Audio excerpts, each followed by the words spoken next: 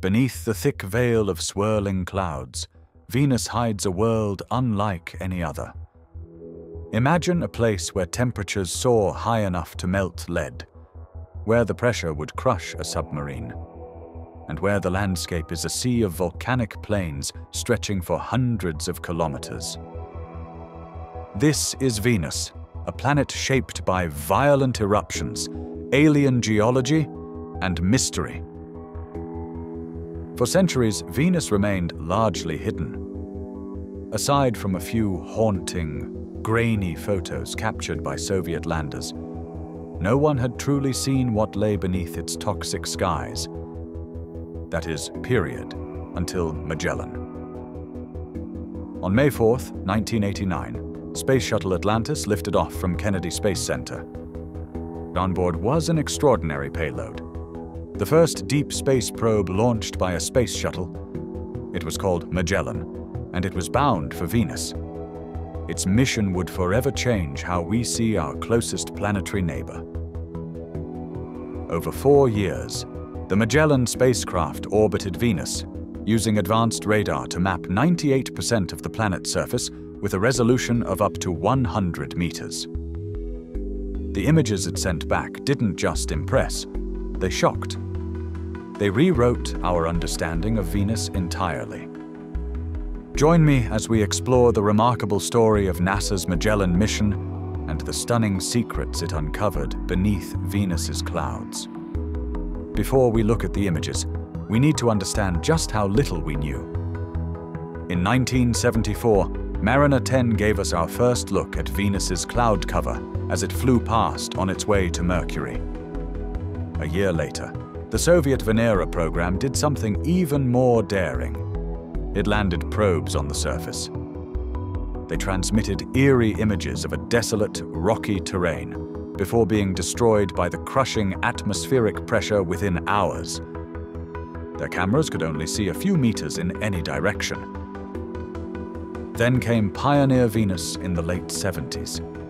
It used radar to map parts of Venus, but its resolution was so low that trying to study Venus with it was like trying to use Google Maps when you can't zoom in closer than 75 kilometers.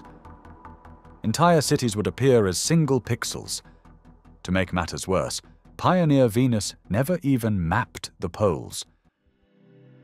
NASA wanted more, much more.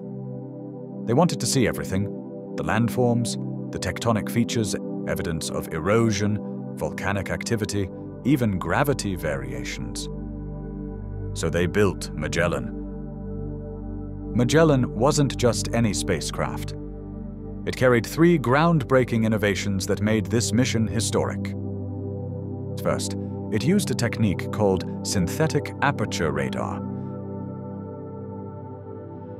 Because visible light can't penetrate Venus's clouds, Magellan had to use radar waves.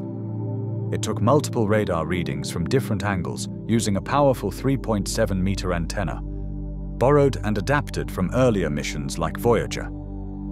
These readings were stitched together to create highly detailed surface images that simulated the clarity of a much larger antenna. Second, Magellan used a polar orbit.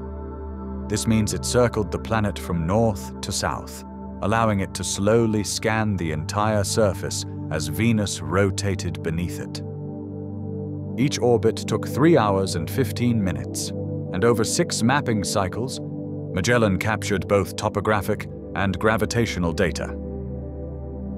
By the end of its first mapping cycle in May 1991, Magellan had already exceeded expectations by mapping over 83% of Venus. By the time the 3rd cycle ended, it had covered 98% of the surface at resolutions as sharp as 100 to 250 meters. Sharper than anything we'd ever seen. Altogether, Magellan sent back 150 gigabytes of data, more than all previous NASA planetary missions combined. That may not sound like much today, but in the early 1990s, it was revolutionary.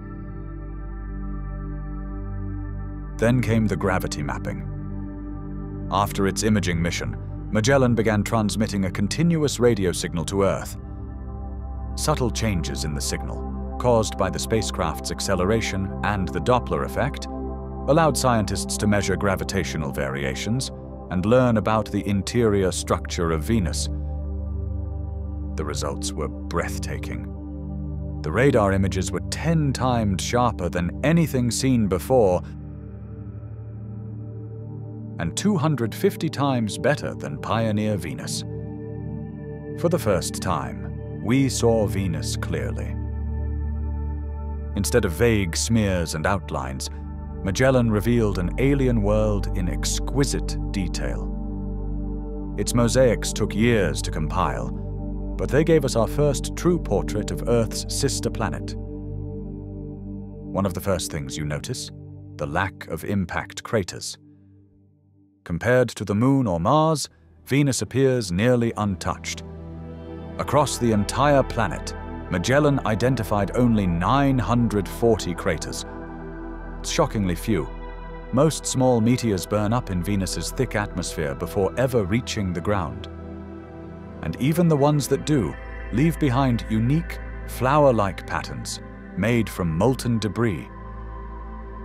Take the craters Danilova, Aglaonice, and Saskia. And around each impact site, you'll find pale yellow, blanket-like formations.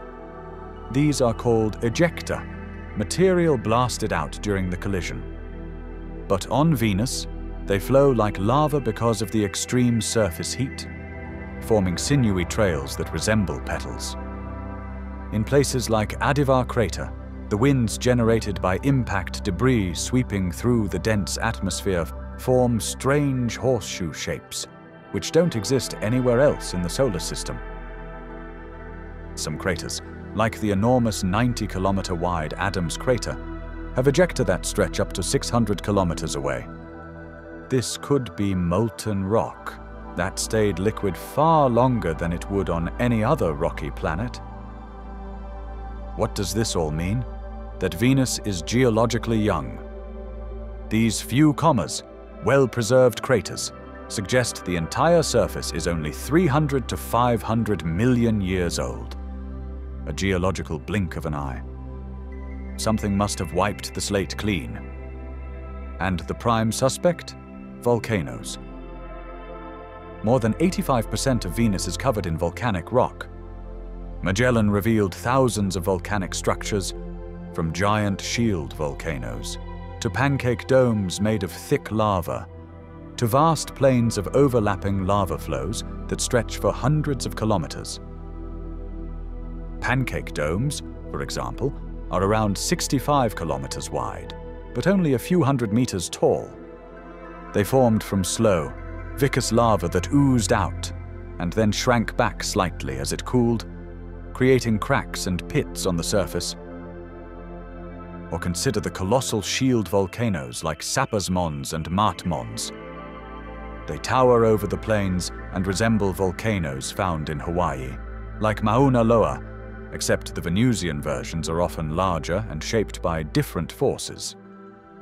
Mat Mons stands 8,000 meters tall, rivaling Mount Everest. And here's where it gets really exciting. In 2023, researchers analyzing old Magellan data noticed changes on Mat Mons. Lava had erupted during the mission itself in 1991. This was the first concrete evidence of active volcanism on Venus. There's more. Venus has these strange geological features called coronae, circular formations hundreds of kilometers across. They're created when hot material from the mantle pushes up against the crust, lifting it until it collapses back in. These are like scars, left behind by massive bubbles of magma, rising from deep within the planet. Unlike Earth, Venus doesn't have tectonic plates that move and recycle the crust. Instead, the entire surface acts like a stagnant lid, deforming in place. Magellan showed over 500 of these coronae spread across the planet, each one a monument to Venus's fiery interior. And that lack of plate tectonics? It might be why Venus became a hellish greenhouse. On Earth, our moving plates help trap and store carbon by pushing oceanic rocks into the mantle. This process regulates temperature and keeps the planet habitable.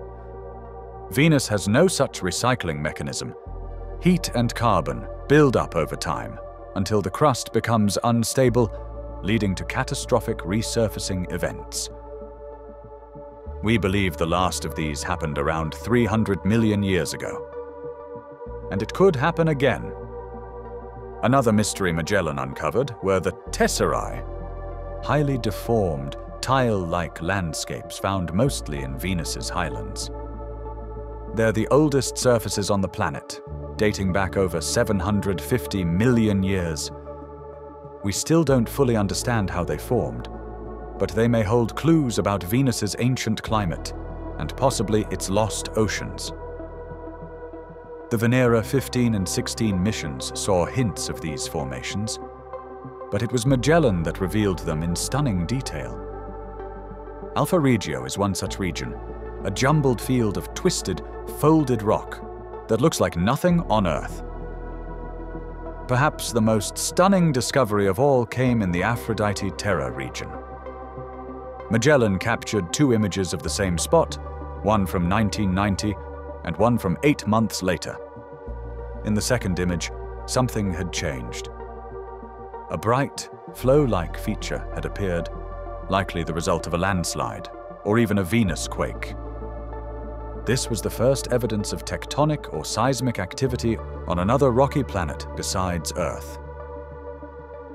On October 13, 1994, Magellan's mission came to a dramatic end. The spacecraft was deliberately sent into Venus's atmosphere, collecting data all the way down until it was destroyed by the intense heat and pressure.